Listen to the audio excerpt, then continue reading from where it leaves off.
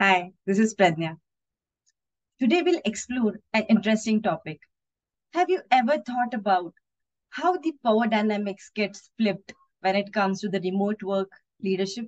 First, unlike in personal management, being a charismatic extrovert doesn't really serve you as a remote leader.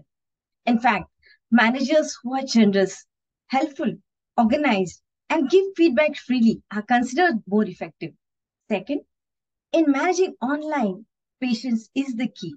Research shows that even lag of a millisecond can lead someone to believe that the people don't really care and they are not really listening to them.